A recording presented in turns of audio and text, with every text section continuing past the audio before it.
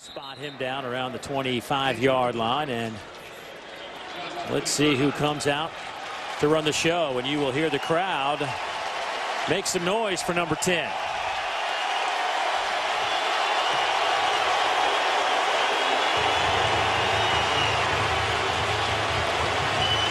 One of the first tasks for Kirby Smart when he got the job was make sure that Jacob Eason stayed true to his commitment. Yeah. The duty that lied nearest to him was to maintain the commitment of this quarterback. That was the linchpin of that entire recruiting class. As now recruits recruit other recruits. He will swing it out to Douglas. Makes the catch. Douglas to midfield, and wearing the black jersey, he won't be tackled, but he'll be touched around midfield to give him a gain of 13, and Eason completes his first pass. You see him there, you know, nothing too electric. How about a check down to your back out of the backfield? You hear about the arm. They said what they were a little bit surprised and impressed by is his presence in the huddle already as an early enrollee. The guy's got some gravity to him when he walks into that huddle with his teammates, some guys that have played in that offensive huddle with him a lot of football. Again out to Douglas, and only a couple of yards on that completion. Roundtree will push him out of bounds. Highest ranked quarterback recruits since 2006 for Georgia. Stafford was number 5. Let's go downstairs to Shannon. You guys mentioned some of the highly recruited quarterbacks. Aaron Murray, one of those guys. He actually was here a couple weeks ago and had a chance to discuss things with Eason.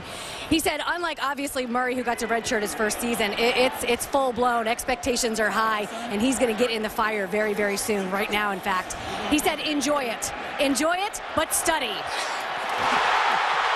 He's going to enjoy that one. Yes, he will. Riley Ridley, another early enrollee, the freshman out of Coconut Creek, Florida, picks up 34. That combo may be making plenty of those throws and catches for years to come. Coach said we're going to get some wow throws and wonder of wonders. What do we get?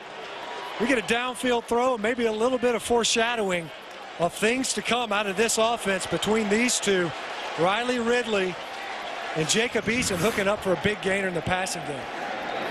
Ball sits at the 20-yard line. Eason. That one's caught. The other early enrollee, Isaac Nauta. So this is an all-early enrollee drive the last couple of plays. Yeah, he's going to need to complete a pass to his left guard, Ben Cleveland, to hit for the cycle here. Right. All the early enrollees on the field. He's doing right rehab now. 2 hours a day, 6 days a week, 15 to 20 hours a week total. So he is really pushing himself to get back onto this field. Shan, that sounds like Stinch's workout routine. Yeah, that's right. Taekwondo, 15, 20 hours. He truly is. You know, sitting with him last year, multiple occasions, you talk to the young man, and he is, you can just tell he's just a motivated individual. And whatever he's going to do, he's just, you can just tell he has that inner desire to be the best in whatever it is. And there's no doubt in my mind that he's going to come back and be a top-notch SEC running back. I mean, there's just no question in my mind. He's so driven.